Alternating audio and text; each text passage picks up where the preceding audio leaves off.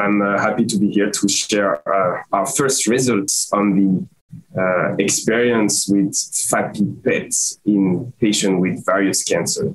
So I thank VG Oncology to give me the opportunity to talk a little bit about that in this webinar, and also to present the data that was reported here at AACR meeting. So we will report here our preliminary results of an exploratory study conducted at UCLA in 15 patients that all had a FAPi PET scan before resection of their cancer by surgery. Let me describe a little bit what is FAPi PET. FAP stands for fibroblast activated protein, and it is highly overexpressed or activated in the activated fibroblast. So it is not cancer specific, but as you may be aware, around the cancer cells and around the cancer lesions, there is a tumor microenvironment with a lot of fibroblasts. And the main cells of the tumor microenvironment, the stroma as well, is the cancer-associated fibroblasts. And these cancer-associated fibroblasts, they have a lot of FAP protein at their surface. So FAP is a good marker of this activated cancer-associated fibroblast. And now we have new radiopharmaceuticals, radioactive molecule that can bind to the FAP target. It is called FAPi, so it stands for FAP inhibitors, and you can label it with radionuclide to do imaging, such as PET imaging, gallium-68, fluorine-18, or maybe in the future, someone will be able to prove that it has some efficacy with a radionuclide used for therapy, such as a beta emitter, I don't know, lutetium or actinium with an alpha emitter, a radioisotope that is used for therapy and keeps the cell around. So that would be the ultimate goal. First, let's look at the imaging. That's what we're doing here in this exploratory study. And the first step when you have a new imaging tool specific for a target is to make sure that what you see in the scan or on the scan is actually what is reflected and what is in the tumor.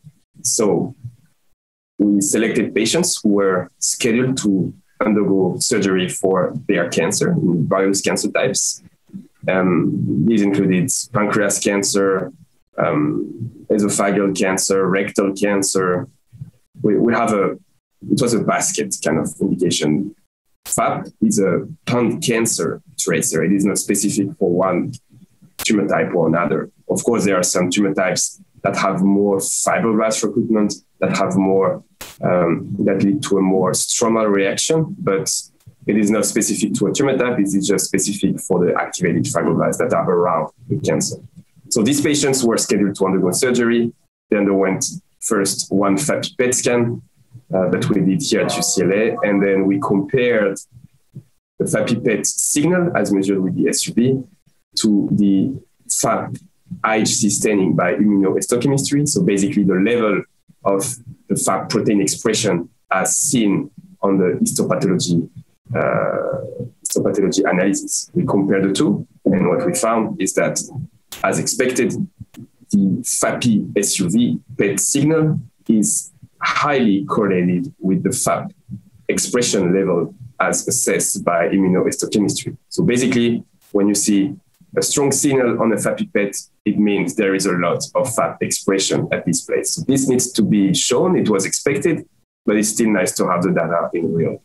What I can point out is these studies are ongoing. We're doing more and more patients. So maybe within the next years, we'll have more data to show.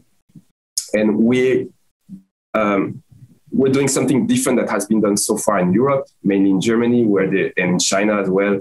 We're using these FAPi PET imaging agents in more very advanced patients with multimetastatic disease.